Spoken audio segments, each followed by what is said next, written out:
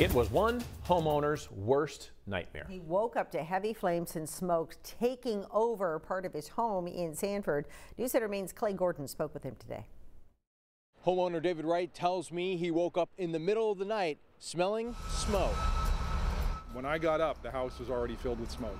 Flames ripping through this barn attached to an old home, built in 1865.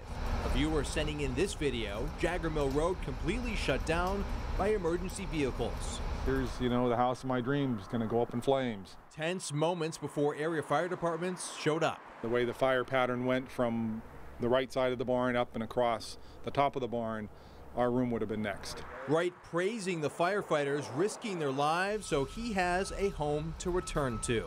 Apart from praying for our house, we were really praying that they'd be safe. We didn't want to see anybody get hurt out of all this. So thank you. And Wright says the best way to help out him and his family is to actually pay it forward. Donate to the charity of your choice or to a local food pantry. In Sanford, Clay Gordon, News Center, Maine.